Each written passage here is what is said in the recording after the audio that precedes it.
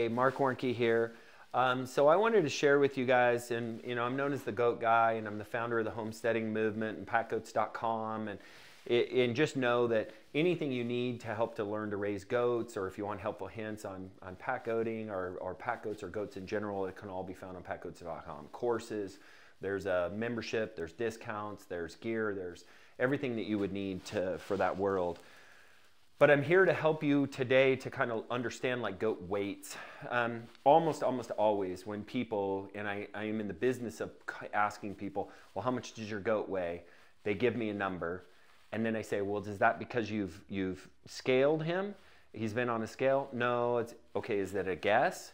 No, I taped him. Well, tapes, so you know, are almost always low. Or excuse me, high. So if somebody tells you they're 150 pounds and they taped them, almost always in wethers, that's usually about 20 pounds or 10% too much. 10 to 15% over their actual weight is what the tapes seem to be, and I find them to be pretty inaccurate. They're called weight tapes. Or you have people that are just guessing, and guessing, they always guess high. They always think their goat weighs more than it does. And then the other part is a true scale. And a true scale is the best way to do it. I know they make some cheap kind of big platform ones on Amazon that are around $100. I think that's the cheapest way to go. And I've heard mixed reviews on those. And then there's the full-on like vet scales like I have. And these are like $400. They're not cheap.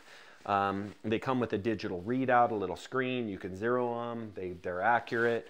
And I weigh all my goats and everything on the veterinary scale, but I have a large enough operation where spending $400 on a scale makes sense. I also dictate the weights, and I want to go out and show you, the reason to have weights, by the way, is to know how much medication to give, how much wormer to give, the progress of your goat, the health in general of your goat. Sometimes you're surprised that some goats have lost weight. Some of them have gotten really fat. One of the ways to do that is with the scale. If you don't have a good tool, then it's really difficult to measure. So now that I've showed you kind of the scale, I'm going to show you kind of the goats and talk about weights in general and how that relates directly to pack goats and what we're looking for in efficiency. And we're going to take the book out and I'll talk to you about the different goats. All right, so now that we're out here in the goat pen, I want to walk through some of the wethers first, and then I'll talk about just a couple of the does. But I want to talk about weights and kind of, the surprises. When I weigh boys is when I get an accurate look. Since Preacher stepped up here first, we'll talk about Preacher.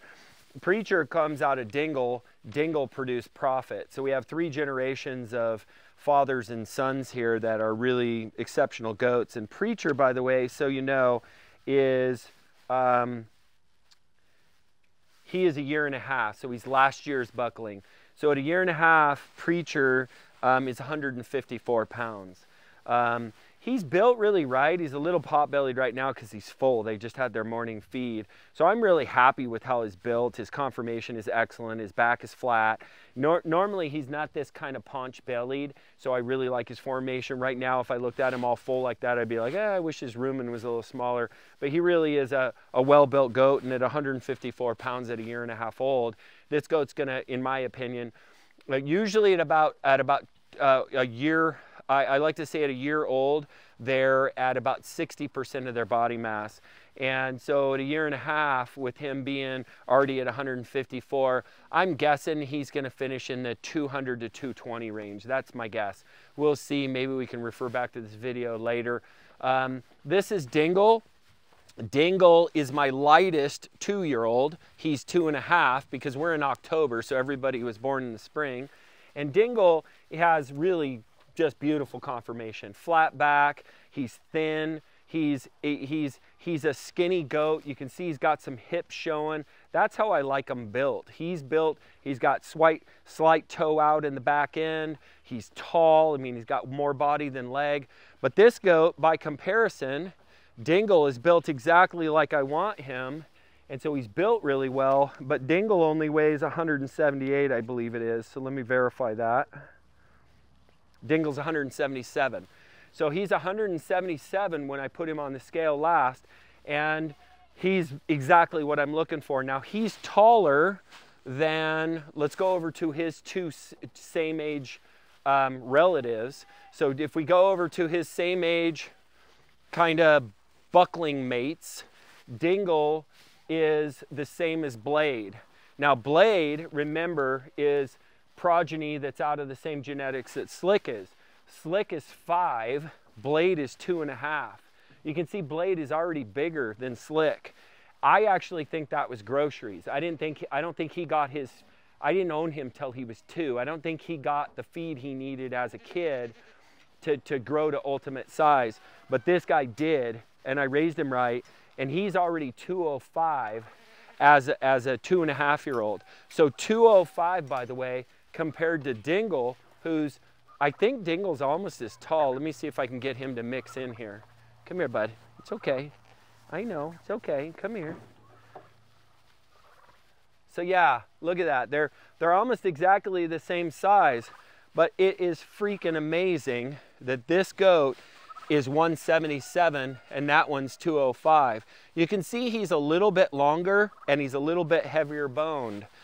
And I'm not saying I like this goat more than that goat, but you got to remember, this goat is literally carrying almost 30 pounds less in his body than this goat is. So my guess is he's going to be better on an endurance level. And that has been my experience as well. These goats that are thin and nimble have better endurance overall, and it really, really pays off. But I'm just blown away that this La Mancha that's related directly to Slick, who Slick, by the way, just to give you an idea, is 191. So he's 191 as a 5-year-old. This one's 205 as a 2.5-year-old. He's gonna finish out in the 230s, probably maybe even 240s. So this is gonna be a really big, heavy hitting goat, but look at his formation. I mean, he's thin, he's flat backed, he's super leggy, he's not overly deep, he's not overly wide. I mean, that is a packing machine right there. And so now we'll pull out the antithesis of that, which is Noah. So Noah is how we used to think we needed to breed pack goats, mixing in meat and that sort of thing, and thinking that that gave us musculature, and that's good thinking, but it brings inefficiency. Now Noah is an A-teamer all the way. He runs my A-team. He's awesome, but he's always got his tongue out and he's always struggles with the end of the day. Those long endurance stuff, he just doesn't have it because he is, by the way, Noah, when I weighed him, weighed 250. So up, Noah, up, good boy. So you can see Noah, and by the way, he's in kick-ass trail shape. We just got done with elk season. He's about over 100 miles on him this year. He's finally lost his blubber, his extra fat that you could sink your fingers into. He was probably 265 at the beginning of the year because he was so fat. And he had to lose 15 pounds where these guys barely lost any because they were already thin. So Noah's awesome. Don't get me wrong. I'm not knocking him down. But he's not what we're breeding for. He's not what we're looking for because he's inefficient. He overcomes it with heart, which I wish I could breed more of. It's really difficult to breed heart into a goat, but we do know we get it out of some lines. But in terms of what we're looking for these guys. We're looking for 205, 38 inches, 39 inches tall, 2.5-year-old. I mean, this is an up-and-comer. This is one of the best goats I have. He outwalks everybody out there at 191. This is Solo, so this is girlfriend's son. He's a 3/4 Alpine, 1/8 Boer, 1/8 Saanen. And he's what I call a square goat. So he's very square in his configuration. He's not super tall. He's a little over deep. He doesn't quite have the horn configuration that we're looking for, but he's 197. Now he's going to be a good packer all day. I think he's going to do great. I'm happy to have him. I think he's going to be an A-teamer. He's just not the elite of what we're shooting for. But this is, again, another 2.5-year-old that's 198. So he's going to finish out in the 230s, 240s. Now here's where the surprise came in. I did not anticipate this at all.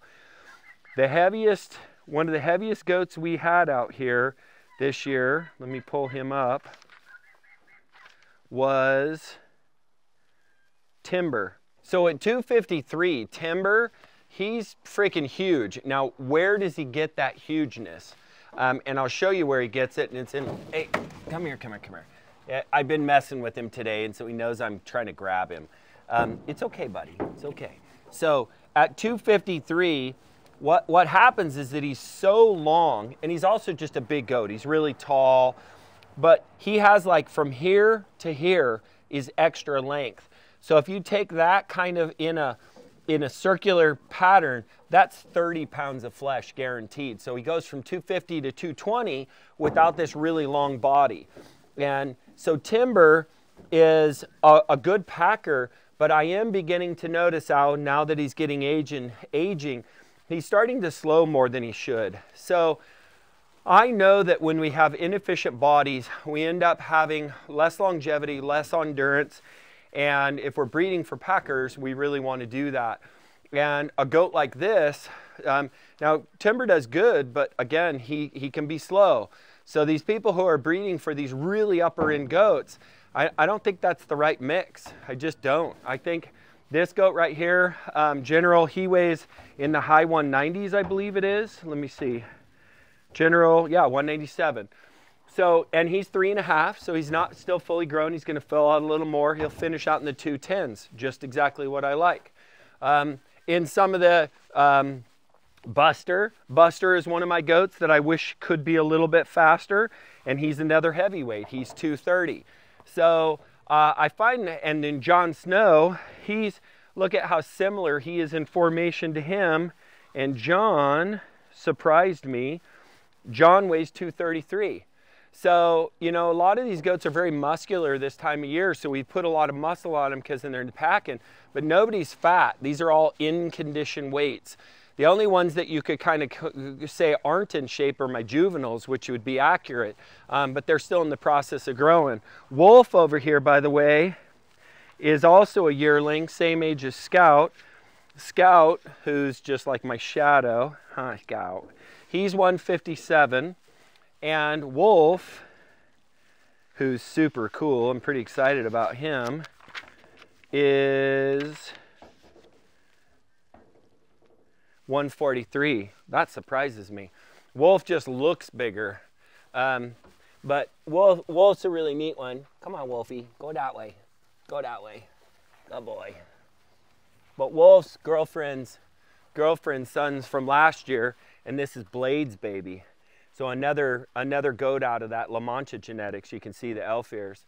So I'm really excited about how he is. And so that's an example, by the way, where I took Girlfriend, who's a big fat Tubalard, also a descendant, I believe, of Noah. Now I may be wrong on that, but similar genetics to that. Only 1/4 that though. And I took that Tubalard and I bred him with that Blade, who's really tall, leggy, all that stuff, and ended up with a goat that's a lot more streamlined, like what we're looking for. So I kind of wanted to use weights to show you examples. If you notice, my 1.5-year-olds in the fall, they're all kind of in the 150s. My 2.5-year-olds are all in the high 185s, 180s to 205s.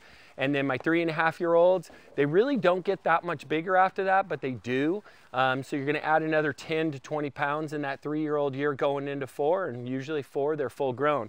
One last goat I see over here that I wanna check weight on and remind myself of is Sergeant. Sergeant's 185, which is crazy. I cannot believe Sergeant weighs less than General. But again, if you look at General, he's a longer goat. So he's got the length again, which adds body. This goat is built better for performance in the way I like to breed in Sergeant, and he weighs less than General. He's taller than General, he's leggier than General, but he weighs a fair amount less, 12 pounds less. Hey. Sheesh. So anyway, I hope you find that helpful. Remember that by weighing your goats, you also, and one more thing over here. So here's Mercy. So you know Mercy is getting old. And Merciless is having a problem with his teeth. He really just doesn't have any teeth left in his head. You can see he has 2 left. So he's not able to chew his cud. So you can see his back line, his spine is tall. Come here, Merce, it's okay, it's okay, it's okay, hey, it's okay. I just put them all through the vet ringer. That's why everybody's kind of cautious of me. I put them on the stand. I did the herd wellness check. I gave them shots. So everybody's kind of thinking I'm here as the vet right now. It's okay, Mercy. Good boy. So Mercy's ribs are showing, his back line showing, his hips showing. The problem is his teeth. He's 9 years old. He's getting old. I'm ordering a pelletized feed right now that's balanced for urinary calculi. So it's a balanced for phosphorus and calcium. And I'm going to feed him a mash, basically because I love him. He's going to be the only goat that I'm probably ever going to do this for. I'm going to keep him alive just into his age because he's just an iconic, beautiful, amazing goat. And I'm going to try to give him at least another year, if not 2 years of life by feeding him special feed. The mash is going to be a pelletized feed that I put in water and let him eat. Hopefully he eats it well, and it'll help him with the fact that he just doesn't have the teeth to chew his cud anymore. Because like all animals like this, it's going to be his teeth that kills him. He just can't get the nutrition out of his food. So anyway, and by the way, normally he's in 220s, and he's now in he's 205. So he's lost a lot of weight. We know that because we put him on the scale, and he actually looks better than he did about a month ago. We've gotten him fattened up a little bit already. But yeah, he doesn't have super long left. But what a neat goat he's been. Oh, buddy, such a good boy, such a good boy. All right, so I hope you find that helpful. Marc Warnke, the Goat Guy, signing out.